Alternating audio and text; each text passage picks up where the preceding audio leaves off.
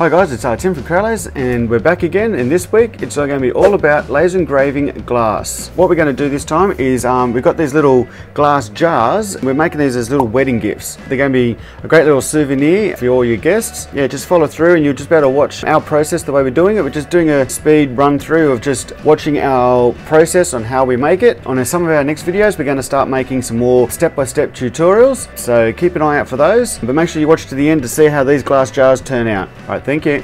So the items that we used in this video is going to be a laser engraver. Doesn't matter what type of laser engraver you do, as long as it's like a CO2 based one. They're pretty good on glass. You could even use a UV laser or something. We've got our glass jars and just a design, so we just need to get our design from, we're doing ours in CorelDraw, but you can get your design from any other vector program, whichever you like, or just download a design from somewhere. Hey guys, make sure you stay to the end. We want to see how these things turn out, so just keep going, just keep watching to the end, and make sure if you haven't already, click that bell icon down there. It's probably time to subscribe if you haven't already. Make sure you do. All right, let's get back into the video. Come on, just keep watching. Here we go.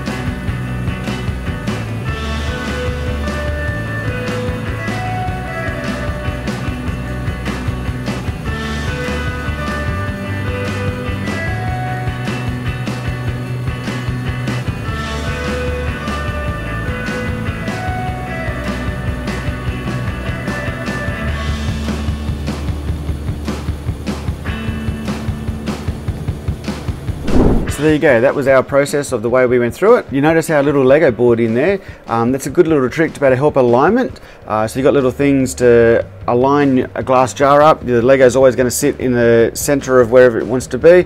So that center line, and you can always take that as being right in the dead top center, so that way you can have the same distance down either side of the glass. That's pretty cool. If you've got a rotary tool, a rotating tool, so that way you can rotate it all the way around. That'll be even cooler, but we don't have one of those, have you noticed? Maybe that's another thing we need to get later on, but for the moment, we're just sitting it down and just doing the square that's on top, and that's how we etch onto there. So right at the very end, we're going to show a couple more clips of the finished product to show you how the glass turned out. Don't forget to like, comment down below if you've got any questions or any other things that you want us to do. If you want us to cover some more step-by-step tutorials, don't worry, we can hear you. We're doing some next, so keep an eye out for those. So make sure you hit that bell icon to make sure you're notified of any other new videos coming out and any of those step-by-steps if you're waiting on those. Please subscribe and keep making.